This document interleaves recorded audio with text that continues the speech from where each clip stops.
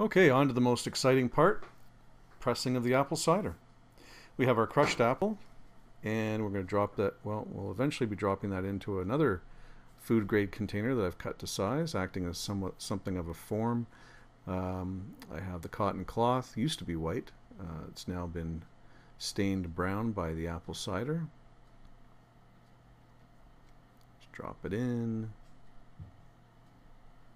and we fold over the cloth. Cloth, of course, will prevent large pieces of apple from landing in our cider.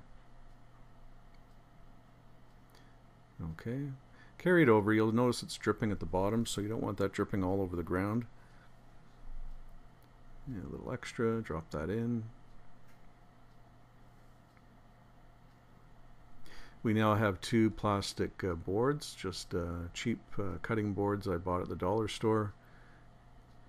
Be sure not to cut them too large. You want them a little smaller than the inside dimension of the bucket, because after pressing with the 2-ton jack, it could be something of a challenge getting them out. You'll notice the wasps running around drinking the cider.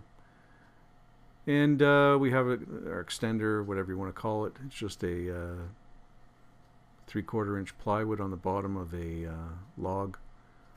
I could take off the bark, but it's all organic. Our 2-ton jack. And normally I would work from the back. It's our 1/2 inch plywood. Yeah, I don't know what side to put it on. Because normally I work from the back, and that's what I was trying to do. Normally I work from the back because you do not want those handles, which really are not secure, you don't want them falling out, landing into your cider or anything else. You know, you'll be sitting there working on it.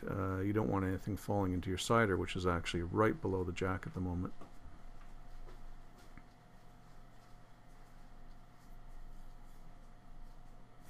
Well, I guess I'm doing a lot of talking there in the video. Unfortunately, the audio turned out very poor, and that's why I'm doing added voiceover to the video.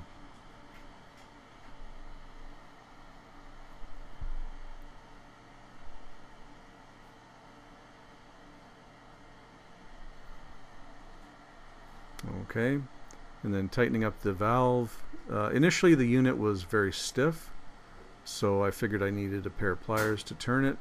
Later I found I could just hand tighten it.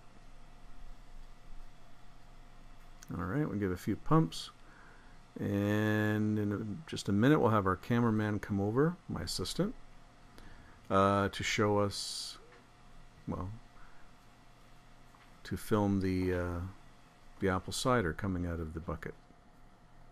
There it is out of the tin, and we'll pump it a few more times.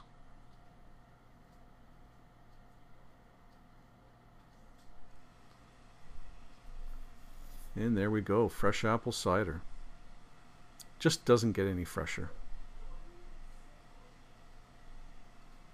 That's right, position the bucket.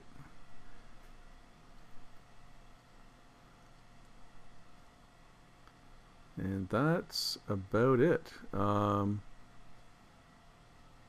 I hope you've enjoyed the videos. I had fun making the videos. I had even more fun building the apple crusher and the cider press.